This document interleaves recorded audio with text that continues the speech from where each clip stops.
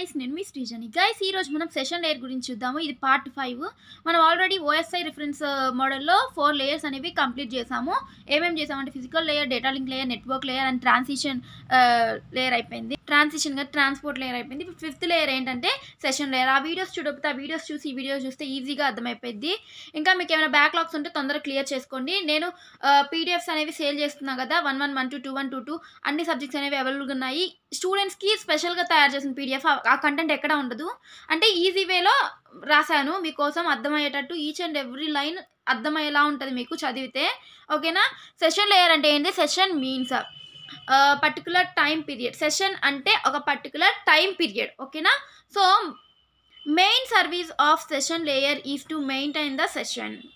అసలు main session layer యొక్క service ఏంటిది? అసలుకి ఒక టైం పీరియడ్ అంటే సెషన్ని మెయింటైన్ చేయాలి, అంటే ఈ టైం పీరియడ్ని మెయింటైన్ చేయాలి, ఓకేనా. సర్వీసెస్ ఏమున్నాయి చూడండి. First one session establishment, maintenance and termination, ఓకేనా. ఇది ఒక service. Establishing means connecting two systems. Establishing అంటే కనెక్షన్, ఎస్టాబ్లిష్మెంట్ అంటే రెండు డివైజెస్ని, రెండు సిస్టమ్స్ని, రెండు కంప్యూటర్స్ని, సెండర్ అండ్ రిసీవర్ని రెండింటిని కనెక్ట్ చేయటం, ఓకేనా. దీనే ఎస్టాబ్లిష్మెంట్ అంటారు. Okay. Maintenance means during transmission the session should not expired are disconnected, ఓకేనా. ఎప్పుడైతే మనకి ట్రాన్స్పోర్ట్ అవుతుందో అప్పుడు సెషన్ అంటే తెలుసు కదా, పర్టికులర్ టైం పీరియడ్ వరకు అది ఎక్స్పైర్ అవ్వకూడదు, ఓకేనా. సెషన్ అయ్యిందాక, ఓకేనా, data transmit అయిందాక. After completion of data transfer finally termination means we have to disconnect. So స్టార్టింగ్లో మనం ఏం చేసాము? కనెక్షన్ ఎస్టాబ్లిష్ చేసాము. After sending the data we have to terminate the data, ఓకేనా. అంటే టర్మినేట్ ద సిస్టమ్స్ అంటే రెండు కంప్యూటర్స్ని, సెండర్ని అండ్ రిసీవర్ని రెండింటిని డిస్కనెక్ట్ చేయాలి, ఎందుకంటే ట్రాన్స్ఫర్ అయిపోయింది కదా, అందుకు. సెకండ్ సర్వీస్ ఏంటంటే సెషన్లో సింక్రొనైజేషన్, ఓకేనా. సింక్రొనైజేషన్ అంటే ఏంటి? In order to avoid the data loss we will go with this synchronization. In order to avoid the data loss avoid చేయడానికి మనము ఈ సింక్రొనైజేషన్ టెక్నిక్ని యూజ్ చేస్తున్నాము. Synchronisation means setting some check points and if any data is లాస్డ్ will need not go with the first packet. So we can continue with the packets where we have get the errors. That's why we have to create a checkpoint first. Creating or setting the checkpoints. Example, if the system wants to send 100 pages of data from the source to destination, first we have to create a checkpoint for every 20 pages. Checkpoint is equals to 20 pages, okay na. That means after transferring the 20 pages from destination, you will acknowledgement of the 20 pages. That means source receives the acknowledgement that implies the data is securely transmitted to the destination. So if there is an error transmitting of 65 pages, so we did not worry because about 60 pages, because for every 20 pages we have to create the one checkpoint, and also we are receiving some acknowledgement destination, okay. First 20 pages no errors, second 20 pages no errors, third 20 pages no errors. That means up to 60 pages there are no errors. There is a error on 65th page. Next దీని గురించి explain చేస్తున్నా, చదువుతున్నా అనుకోకండి. So we have to check from 61 pages. We check for data loss. That means we need not to go for starting page. For that purpose we have to create a checkpoint. We will achieve the synchronization. ఇప్పుడు explain చేస్తాను వినండి. Synchronisation అంటే ఏంటంటే ఒక check పాయింట్ని set చేయాలి. If ఏదైనా ఒక డేటా అనేది లాస్ అయింది అనుకోండి, మనము అది need not go for the first packet, ఇంకొక దానికి వెళ్ళటం ఏం అవసరం లేదు. So we have to continue that packets, ఓకేనా. మనం దాంతోపాటు కంటిన్యూ చేయాలి. మనకి ఎక్కడుందో errors, where we have get the errors, that's why we have to create a check point. ఎక్కడైతే ఎర్రర్స్ వస్తున్నాయో అప్పుడు మనము చెక్ పాయింట్ అనేదాన్ని క్రియేట్ చేయాలి. Creating and setting the check check point. ఎగ్జాంపుల్కి మనం ఇక్కడ చూద్దాము. మనకి system want to send the 100 pages of the data from source to destination. ఒక సిస్టానికి 100 pages ఆఫ్ డేటాని పంపించాలి డెస్టినేషన్కి. అప్పుడు ఏం చేస్తాము, మనం ఏం చేయాలి, ఒక చెక్ పాయింట్ని క్రియేట్ చేయాలి. ఎవ్రీ 20 pagesకి ఒక చెక్ పాయింట్ పెట్టాలి. ఓకేనా. That means after transmitting 20 pages from destination acknowledgement of the అంటే ఇప్పుడు సెండర్ అనేవాడు 20 pages అనేది సెండ్ చేసిన తర్వాత డెస్టినేషన్కి రిసీవ్ అయిన తర్వాత డెస్టినేషన్ అనేది ఎక్నాలజ్మెంట్ పంపించాలి. 20 pages రిసీవ్ అయింది, ఇంకో నెక్స్ట్ 20 pages పంపించండి అని సెండర్కి చెప్పిద్ది. ఎవరు, రిసీవర్ అనేది మెసేజ్ పంపిద్ది. ఓకేనా. అలాగా చెక్ పాయింట్ అంటే అదే. సింక్రోనైజేషన్ అంటే అదే, ఒకటి అయిపోయిన తర్వాత నెక్స్ట్ వచ్చిద్ది. అలాగే అన్నీ ఒకేసారి పోవు. ఓకేనా.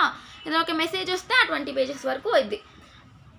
సో సోర్స్ ఏం చేసిద్ది, రిసీవ్ చేసిద్ది, ఎక్నాలజ్మెంట్ అనేది రిసీవ్ అయింది. ఓకేనా. The data securely transmitted to the destination. ఏమని మెసేజ్ వచ్చింది సోర్స్కి అంటే సెండర్కి, మీరు పంపిన 20 pages అనేవి మంచిగా వచ్చాయి, ఎలాంటి ఎర్రర్స్ లేకుండా అని డెస్టినేషన్ అనేది పంపిద్ది. ఇప్పుడు ఏమైనా ఎర్రర్స్ వచ్చినాయి అనుకోండి, transmitting and 60 page. So don't worry, 65 page పైన ఏదైనా ఒక ఎర్రర్ వచ్చింది, అప్పుడు మనం ఎలాంటి వరీ అవ్వటం ఏం అవసరం లేదు. ఎందుకంటే 60 pages వరకు ఎలాంటి ఎర్రర్స్ ఉండవు. So because for every 20 pages we have created check point. అంటే ఎందుకంటే మనకి ఎవ్రీ 20 pagesకి మనము చెక్ పాయింట్ అనేదాన్ని క్రియేట్ చేసాము. Also we are receiving some acknowledgement, అలాగే మనకి ఎక్నాలజ్మెంట్ కూడా వస్తుంది. సో మనం ఎలాంటి వరీ అవసరం లేదు. ఓకేనా. First 20 pages no errors and first 20 pages వరకు no errors and second 20 pages also no errors, third 20 pages also no errors, up to 60 pages వరకు నో ఎర్రర్స్. ఎందుకంటే 20 20 20 3 20s కదా, 60 టోటల్. సో ఇప్పుడు 65th pageలో మనకి ఎర్రర్ వచ్చింది, వస్తే ఏం చేస్తాం మనం, అప్పుడు చెక్ చేయాలి 60. So we have to check from the 61 page. మనం 61 page నుంచి చెక్ చేయాలి. ఏం చెక్ చేయాలి, ఏమైనా డేటా లాస్ అయిందా, we check for the data loss. ఏమైనా చెక్ చేస్తాం ఏమని, డేటా లాస్ అయిందా లేదా అని. That means we need not go for that starting page. మనం మళ్ళీ ఫస్ట్ కా నుంచి పోవడం ఏం అవసరం లేదు, ఓన్లీ 61 page నుంచే చెక్ చేయాలి. ఓకేనా. ఏమైనా డేటా లాస్ అయిందా లేదా అని. For that purpose we have to create a check point. దానికోసం మనము చెక్ పాయింట్ని క్రియేట్ చేయాలి. We will achieve the synchronisation. So ఇక్కడ మనము సింక్రనైజేషన్ అనేది అచీవ్ చేస్తున్నాం. ఎందుకంటే 65th page దగ్గర మనకి ఏమొచ్చింది, ఎర్రర్స్ వచ్చింది. అందుకే మనకి ఇప్పుడు 20 pagesకి చెప్తున్నాం కదా, 60 pages వరకు మనకి ఎలాంటి ఎర్రర్స్ లేవు. మళ్ళీ స్టార్టింగ్ నుంచి వెళ్తున్నాం, మనం ఎర్రర్స్ చెక్ చేయడానికి వెళ్ళట్లేదు. 1 2 3 4 5 అలా పేజెస్ అన్ని చూస్తున్నామా, లేకపోతే 61 page నుంచి చూస్తున్నామా ఎర్రర్స్ ఉన్నాయా లేవని, 61 నుంచి చూస్తున్నాం. సో మనకి ఇక్కడ టైం అనేది రెడ్యూస్ అయింది, అంటే సింక్రనైజేషన్ అనేది అచీవ్ అయింది ఇక్కడ. ఓకేనా గైస్.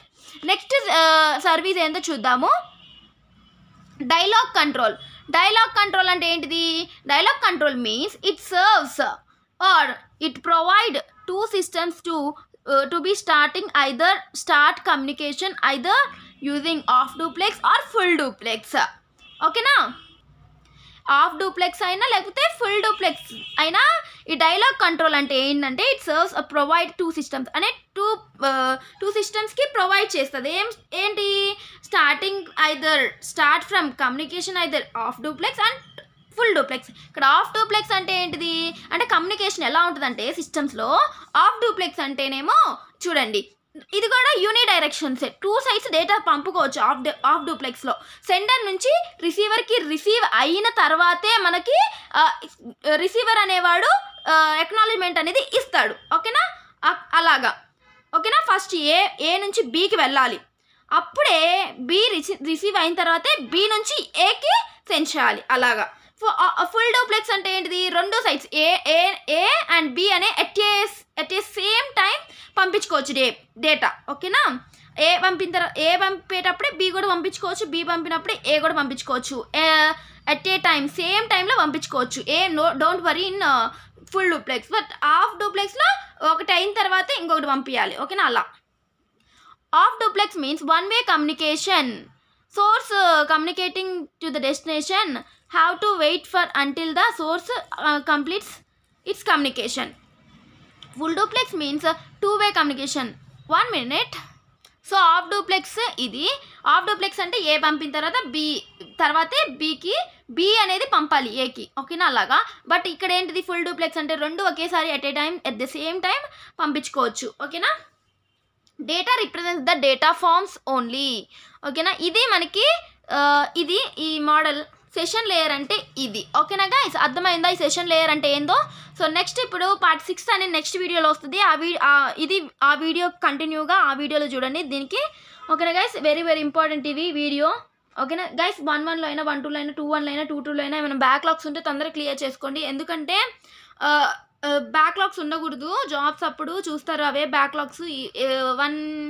వన్ బ్యాక్లాగ్ ఉండి కూడా కొన్ని కంపెనీస్ అనేవి జాబ్స్ ఇవ్వరు. సో బ్యాక్లాగ్స్ లేకుండా చూసుకోండి. సో ఇంకా పీడిఎఫ్స్ కావాలి ఈజీ వేలో, మీకు స్టూడెంట్స్కి అర్థమయ్యేటట్టు రాసా కదా ఈజీ వేలో. సో కొనుక్కునే వాళ్ళు కొనుక్కోవచ్చు, కష్టపడి మీకోసం అని నేను రాశాను, ఓకే. సో కింద డిస్క్రిప్షన్లో టెలిగ్రామ్ లింక్, ఇన్స్టాగ్రామ్ లింక్ ఇస్తున్నాను, దాంట్లో ఫాలో అవ్వండి, లేటెస్ట్ అప్డేట్స్ని తెలుసుకోండి, అక్కడ టెక్స్ట్ చేయండి మీకు ఏమైనా డౌట్స్ ఉంటే. ఇంకా పీడిఎఫ్స్ కావాలని అన్న వాళ్ళు కూడా అక్కడ కొనుక్కోవచ్చు, ఓకేనా. Thank you.